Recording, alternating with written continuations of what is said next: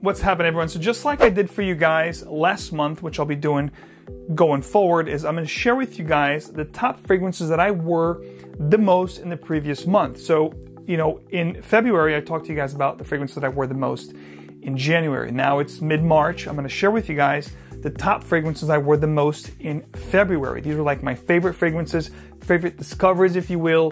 And then at the end of the year, like every year, I'll give you guys the top discoveries I made for the whole year. So without any further ado, guys, stick around. These fragrances coming up next are surprisingly amazing. Welcome back to another video. I'm Max Forti. Let's not waste any time. Let me talk about the first fragrance here, which is one of my favorite discoveries this year so far. One that I wore a lot in February. As you guys know, I'm in New York, New England, Connecticut area. It's very cold here. The winters here are below zero when it comes to Celsius. Fahrenheit sometimes even below zero as well. Lots of snow, lots of cold weather. I need something to warm me up. And this particular fragrance blew my mind. It was released in 2018. It's a fragrance that no one really talks about, guys. This is going to be Amber Gold from Calvin Klein, the Euphoria collection. I did a first impression for you guys a few weeks ago, almost a month ago. This stuff here is absolutely fire, guys. Smells incredible. Starts off fruity, a little bit smoky, a little bit incensey. There's definitely oud here. There's a note of honey, which I do love in my fragrances. The more I smell this note in fragrances, the more I become enamored with it. All in all, this is a niche-like fragrance. It smells like a very expensive niche fragrance. If this was bottled by Tom Ford Private Blend, this juice could easily fetch $200 to $300, and you guys would gladly pay for it because it smells absolutely insane. It starts off really resinous, really spicy, a little bit smoky. As the fragrance dries down, it gets better and better. As it warms up with your body, it just becomes this incredible resinous, spicy, and smoky type of a composition. Incredible, tons of amber, tons of spices, lots of resins. Amazing, guys. Try it if you can. One of the fragrances that was very hard to find here in the US, I think it was made exclusive to the Middle Eastern market. I don't find this here very easily in America. It is available now, of course. I'll have all these fragrances listed for you. If you do want to procure a bottle, you can. So Amber Gold, Euphoria for Men, definitely one of my favorites from Calvin Klein, and definitely one of my favorite top rotation fragrances that I've been wearing the most. This next one is probably the most complimented fragrance this year so far that I wore. And this is saying a lot. This fragrance is one that's getting a ton of hype and limelight here on YouTube. Many people talking about it. It's a great cheapie. And this fragrance here is going to be Halloween Men X. Now, this particular fragrance is going to be very youthful, very juvenile, if you will. It's going to have this very sweet kind of accord. Reminds me of fragrances like Versace Eros. So you must have a sweet tooth. You must like these kind of you know, more playful type of fragrances to understand and enjoy this fragrance. But one thing is for sure, it's going to be very pleasing, very mass appealing. One of those fragrances that are going to fetch compliments. Women or guys or anybody that smells you will definitely say, hey man, you smell amazing. What are you wearing today? Because it's got this really nice, mass appealing, sweet and creamy, ambery, tonka, you know, kind of a vibe. The easiest way to describe this, if you like Ultramall from Jean Paul Gaultier and if you like Versace Eros, you know, you put them together, this is what you get. Needless to say, heavy tonka, heavy vanilla, and heavy ambroxan. If you're familiar with those notes, this is not going to be anything, you know, that hasn't been done before, but it's very well constructed here, and it smells amazing, and it's long lasting as well. So, and it's a cheapie. So it's got a lot of good things. It checks off a lot of boxes. So hence the fact a lot of people are talking about this one. Been wearing a lot, and they can attest to the fact that it is a great pickup. If you don't have these type of fragrances in your collection, definitely consider checking this one out. Now I'm going to go niche on you guys. I'm going to turn up the volume a little bit. This is going to be a fragrance that is both green and floral, which normally I don't gravitate toward floral fragrances, but it has a really spicy undertone, which makes this very interesting and very intriguing. This fragrance from the house of Nishani, and it's called Edge. Now, this is a fragrance that was released at the tail end of last year, but I didn't pick it up until January of this year, but I haven't really tried it until February. I think February was when I really tried to wear this fragrance the most. We had some warmer days in February, even though it's very cold here in February. We had some spring-like days, which I really wore this fragrance a lot, especially when I was indoors, because I was like, man, I can't wait for the springtime. This fragrance has a lot of notes that are reminiscent of springtime, so I'm gonna wear this a lot. so that I can experience this fragrance, and perhaps it'll even make my top spring fragrances. Now, this opens up very minty, spicy, and floral, and extremely green. I have to tell you, even though the bottle is not green, I would have actually made this bottle green because it has this really, really peculiar green kind of a vibe to it. It's almost algae-like. It's got this, you know, creamy, floral, sea-like algae vibe, but it's rather green as opposed to a blue scent, as opposed to like a marine vibe. I guess you could say there's a little bit of a marine vibe to it, but it's mostly a green vibe that I get here that's floral, it's minty, and what makes things very interesting here is that it has this very peculiar note of anise and licorice at the base. So I think you must really enjoy licorice and anise, to be honest with you, to be able to enjoy this, because when you combine it with the ambergris and the green notes, it makes for a very exquisite, exotic, and unique scent. I think this is going to smell nothing like anything you've ever tried, which is something that's really good for this. It's really, you know, going for this. I specifically love this fragrance from the heart into the dry down, even though I appreciate the mint up top.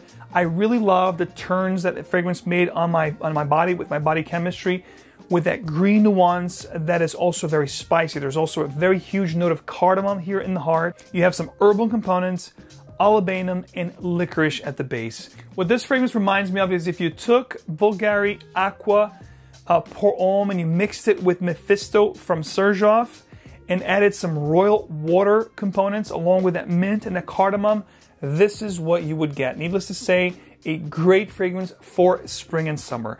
It didn't make my top niche, you know, fragrances for spring, as you guys saw that video. That video's up right now. I'll pop it up here if you haven't. But this fragrance here very well might make my top niche summer of 2021, guys. So stay tuned for this fragrance. And if you haven't checked it out, definitely check out Nishani Aj. As you guys know, Nishani is great quality, and this one here is no different. Now, this next one here is a fragrance that has really blown my mind. It's a fragrance that I haven't really talked much about it. I got this fragrance late last year, around Christmas time, and I've been wearing it on and off. But I'm mostly wearing this for black tie event or dressier occasions that I've been, you know, going over the past few months. And this fragrance is a fragrance that hasn't really been talked about or reviewed much here on YouTube. There's only a handful of people that talk about this fragrance. It's kind of like a hidden gem from a niche company. It's not cheap, but it's worth every penny in my opinion because of what it brings to the table. I'm talking about from the House of Siage. This one here is calling the Contemporary or the Contemporary Man, or from the Gentleman's Collection. This stuff here has a very old school vibe to the fragrance, from like those woody, spicy fragrances of old, with a great modern touch. I can't tell you exactly what this reminds me of from a fragrance that I probably had in the 90s at some point, but it has a very powerhouse kind of a vibe to the fragrance. There's no oak moss or lavender or anything like that listed here except for leather. It's a very strong, spicy leather. But what I love about this fragrance is that the dried fruits along with the plum note up top gives me this really resinous, woody, and fruity vibe that is just so particular to this fragrance. And it's one of those scents that really give me a lot of positive notices. Every time people come in contact with me that I've been wearing this fragrance, they'll be asking me, "What are you wearing today? You smell so good." Or they'll walk into the office, or I'll be walking, you know, along with them, or they'll come in contact with me, maybe they'll shake my hand. They'll say immediately, "Wow, what are you wearing today?" This is so powerful and so strong that even if they're wearing a mask, they'll tell me, "Wow, something smells really good in here. Is it you?" So I'm telling you guys, the Contemporary from the House of Siage brings something to the table that's really unique and particular to this fragrance. Like I said, the blast of cardamom, the sweet plum, fruity nuance, the dried fruits, the leather, just incredible. This is like an oriental, woody, spicy type of a scent. Very masculine, almost a little bit rugged, but has this really nice, refined, and sophisticated quality about it, along with the old world kind of nuances to the scent. Really exquisite stuff, guys. Check it out if you can. Get a decant.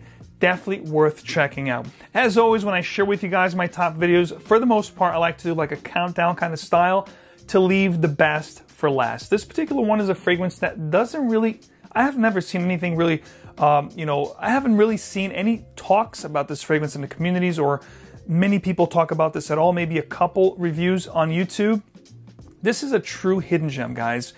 from a fragrance house. It's a designer, so you're not going to expect to pay too much money, but this is absolutely fire, absolutely quality here, guys. Definitely unisex. A guy or a gal can pull this off beautifully. And when I reveal to you guys what this fragrance is all about, what this fragrance reminds me of, it's going to blow your mind. The fragrance I'm talking about from Christian Siriano is going to Christian Siriano right here at the top of the cap. The sprayers are actually pretty good on this one. And this is a fragrance that I've been actually wearing a lot for evening wear. If I'm going out to friend's house, if I'm going out with my wife, this is something that I'm always picking up and just grabbing and going because it's really giving me a great feedback. Now, this particular fragrance is called Midnight Silhouette, or Silhouette Midnight from Christian Siriano. The bottle looks pretty cool. It's got this sparkly kind of, cement kind of a look. It's really unique, sparkle kind of a vibe. You have the information here at the bottom. Again, really unique bottle. These silhouettes kind of like remind you of a dress, like a women's dress. But the quality of this juice, the long-lasting power of this juice, and what it reminds me of is absolutely incredible. Now, the note structure here might really surprise you. We're talking about sea salt up top with bitter orange. We're talking about freesia flower, and we're also talking about Immortelle. Now, Immortelle is a flower note that I absolutely love over the past few years. It's definitely one of my favorite floral notes because it gives the fragrance a hay-like or like a blonde tobacco kind of a vibe, like a burnt sugar kind of a vibe, and that's what you get with this fragrance, which is absolutely incredible. The base here comes with pralines, beautiful vetiver, white musk, which really makes this very sensual. Now here's the wow factor for you. This fragrance reminds me of a combination of the three fragrances. If you actually fused all three fragrances, this is what you would get. And the combination of fragrance I'm talking about is Baccarat Rouge 540, Harmonie Code Eau de Parfum meets Angel Man from Thierry Mugler. You put all these fragrances together, that's what we get, ladies and gentlemen. That is the fragrance, Midnight Silhouette by Christian Siriano. Needless to say, incredible juice right here. Compliment pulling fragrance, long-lasting, powerful projection. One of those scents that you wear for night out, dressier occasions, or simply one of those times where you really want to be noticed. You really want to project, you want to walk into a room and really make a statement. That's how I would describe this fragrance. This is a statement-making fragrance, guys. Unbelievable, great, glad to share it with you guys. Again, all 5 fragrances were the fragrances I wore the most in February of 2021.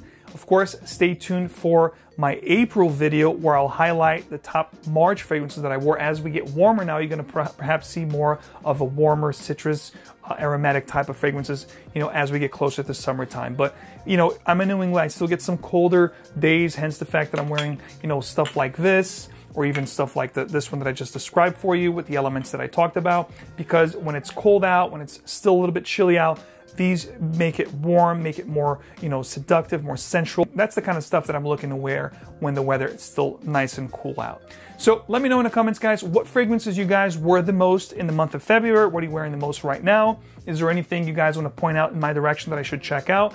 Please sound off in the comments. That's all I have for you guys today on these fragrances that I wear the most in February. Again, stay tuned for the April video. If you guys appreciate the content, don't forget to leave your support, guys. Touch that like button for me, subscribe for a lot more, or turn on your notification bell icon so you get videos like these at all times. As always, guys, thanks so much for your support. Thanks for hanging out with me. Remember, choose your fragrance wisely, and of course, wear it well, make it your own. I'll see you guys right back here with another video very soon. Take care.